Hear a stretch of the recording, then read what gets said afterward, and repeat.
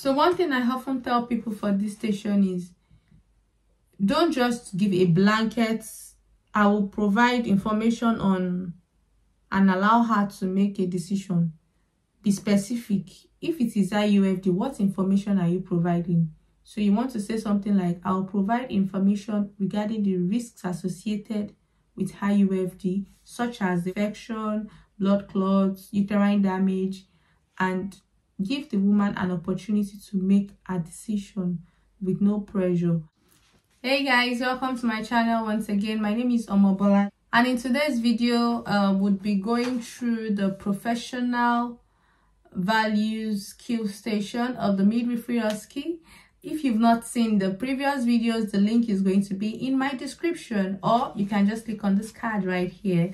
I hope you've been finding values in the videos, if you've been following, and if you're new, I do hope you enjoy the videos. Without wasting so much time, we're just gonna go right into it.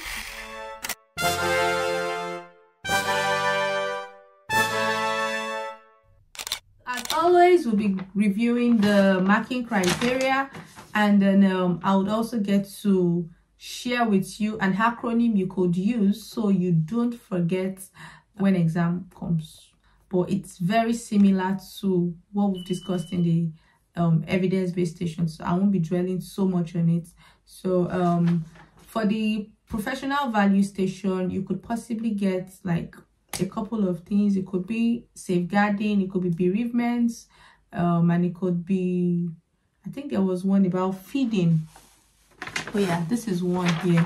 The one in the mock scenario says dignity, respect, and choice, and it was a scenario of a woman who had her babies in NICU and neonatal ICU, and then the husband was kind of like putting some pressure on her for her to keep expressing, and she didn't feel up to it at that time, and she was just like, you know what, I'm not even expressing again, I'm not breastfeeding again, and all. So she was upset and all of that. So that was the situation, and the question was, summarize the actions you would take in a number of points. It's a silent treating station, and it is professional values and behaviors. So for this station, you could get this one, you could get bereavement, and you could get safeguarding. So what are you supposed to do in either of these situations? It's pretty much the same thing. So the things you want to highlight that you will do, if you've watched, I think at this point, let me just say pause. Please, if you've not seen the evidence-based station, can you please like watch that video before you come to this one, so that you can understand what I'm talking about. So in that video, I gave an acronym which was RCHTIP, where R was relationship, where you get to build relationship, build a lasting and trusting relationship with Amy. I will get rapport with her, things like that.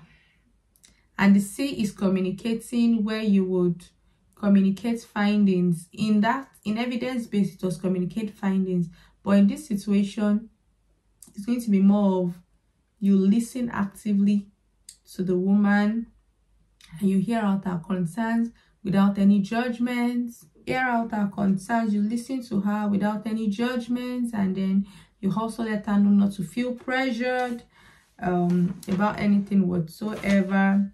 So those are things you want to mention in the C. In the C, you were communicating findings in the evidence-based one, but C here is more like listening. It's still part of communication. It's more like active listening, like reassurance, providing reassurance and things like that. And they're not being judgmental, not being biased. Another possible situation or scenario in addition to this one could be feeding choices. Someone wants to actually feed her baby, but she's been pressured to breastfeed. So how would you act in such a situation? So irrespective of the situation, it is knowing the approach that is the most important thing. So if it's a situation where, in case of bereavement, this woman had IUFD, so what are you going to do? You want to listen to her. It could be that she's had IUFD and she's not coming to terms with it. She's still in denial. And of course, we know the risks that could come with IUFD if it's not taken out of the body as soon as possible. You think of infection, uterine damage, heavy bleeding, blood clots, pain, fever, vomiting, diarrhea. So those are things that might happen in the case of IUFD. You want to note these things. So one thing I often tell people for this station is, don't just give a blanket, I will provide information on, and allow her to make a decision.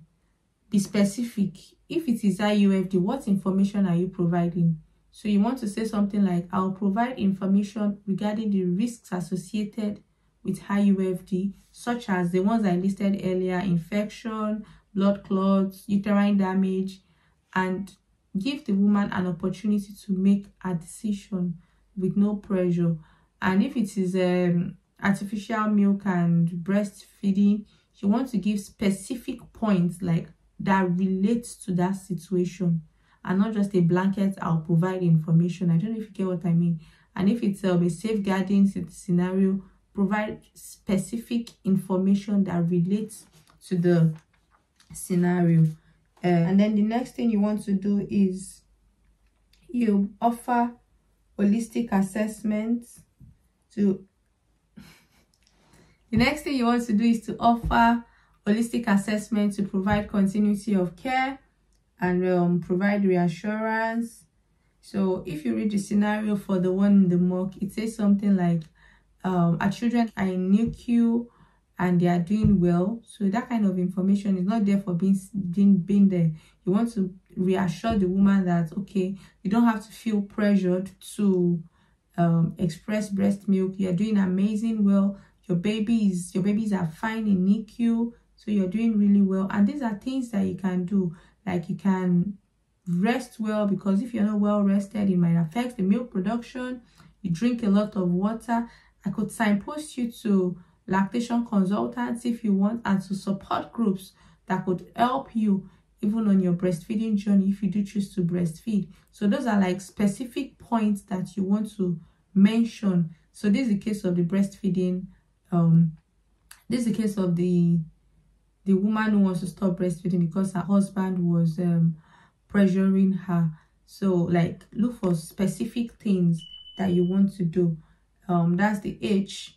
Then we've talked about the H is holistic assessment. The C is a specific thing that you want to do. And then if it was a safeguarding scenario, specific things that you want to do is going to be something like you would check her body for any bruises. You would check for any other signs of that are making you consider the safeguarding in the first place. You want to like explore those things. The next point is advocate for Miriam's choice and involve the MDT. Then for each of the scenarios, you want to specify which MDT you are involving. For instance, in a bereavement scenario, you're thinking of involving the bereavement midwife. In the case of the safeguarding, you're thinking of the safeguarding midwife. In the case of the woman with feeding concerns, you're thinking of the lactation consultants. So like, it's not a blanket thing. You have to be specific. In the case of the bereavement scenario, you want to consider like to ensure continuity of care. You want to consider like some follow-up visits. You want to consider involving the spiritual, providing spiritual care if she's happy. You want to say something like, allow her to grieve in a cultural, according to her own culture, in a way that is safe, such that some people, when they grieve, they want to have candles on, and probably she's in the hospital, she can't have candles on because of oxygen. So you could provide alternatives, maybe those electrical candles that are battery powered, so that still gives the form of she's using a candle, but not like the proper lighted candles. So like, you want to be specific to the situation and list points, and not just blankets. I will do this, I will do that. I don't know if you get what I mean. And then the last thing here is the P. Ensure she receives individualized care that promotes and optimizes physiological processes. So that's pretty similar to what we've done at the evidence-based station. I'll just go through the marking criteria quickly. I think we should have even gone through the marking criteria. I just knew something was off. I'm like, what am I talking about? Okay, so safeguarding. No, let's do the bereavement first. So bereavement care marking criteria recognizes the importance of building a respectful and trusting relationship with the person, acting in the person's best interest at all time, relationship building. So that's the R, where we said the RCHCIP. In this case, it's going to be RCHCIP, relationship building. So we've talked about that already. Provides clear, balanced information regarding induction of labor process and gives adequate time to make an informed choice about our care. So you're doing communication, like you're communicating, you're listening to her. I mentioned listening earlier. You're listening to her, and then you're communicating the things I mentioned earlier, and then you're working in partnership with her. Like, it's up to her to make the decision. You're not enforcing anything on her. You're not being biased. You're not being judgmental. You're not putting her under any pressure. Those are things you want to mention here. And you're gonna give her adequate time to make her decision. The next thing says, provides individualized care and reviews the person regularly as part of an holistic assessment of our well-being and care requirements. So holistic assessment recognizes the need of providing respectful, empathetic, dignified care and promoting continuity of care and carer. So like, you are promoting continuity of care. When the fact that this has happened does not mean she's going to be by herself when she gets home. You would ensure that a midwife is coming home to see her, like to do the 2 days, the 3 days check, the 5 days check. And so if she wants, because at the end of the day, that's why you're working in partnership with her. At the end of the day, you might think you want to, but she doesn't want it. So it's going to be in partnership with her, what she wants, okay? Advocating for the person's care choices and works in partnership with the person and the MDT as required to support the person's choices. So you're advocating for whatever choice that she's made, and then you're working in partnership with her. You're letting the MDT know this, and they're also working in her best interest and in partnership with her. Recognizes individual circumstances relating to stillbirth, including arranging a pastoral or spiritual care, or supporting the family to spend time with the baby and build memories. So in this bereavement scenario, you're thinking of things like supporting them to build memories, and that comes in like the specific thing that you want to do for this person, listing it. So for this one, it's more for this station, unlike the evidence-based station where what you want to do is like 1 point. For this station, what you want to do, like, it's definitely more than 1 point. You have to be expressive about what you want to do to really show that you're professional in this thing and you know what you're doing, you know. And for the safeguarding women and children marking criteria, acknowledges the need to escalate the safeguarding concern without women consent, reflecting duty of candor. So in this case, the woman might tell you, no, don't tell anybody, please don't say. You let the woman know that you're going to act, you've got duty of candor for her, and you have to protect her, you have to safeguard her and safeguard her child. So you'd, while the situation may not, it depends on the situation. So you might get the situation where she's happy for you to go ahead, you don't have to. But if she's not happy for you to go ahead, then you have to state that if she doesn't want you to, you would still go ahead because of the duty of candor that you have to safeguard her. So communicate with compassion and empathy in language appropriate to the mother, providing clear and balanced information about the outcomes of the postnatal check. So basically, this could come out of like a postnatal, you get the scenario. So maybe at the postnatal check was when you found out that, oh, the mother and the child need safeguarding. So you communicate with compassion and empathy in a language that she can understand, providing clear and balanced information of why you need to do what you need to do. Identifies the need to act without delay, giving the risk to woman's safety and to raise concern at the first reasonable opportunity. So because you're safeguarding the woman and the child, you're acting as promptly as possible.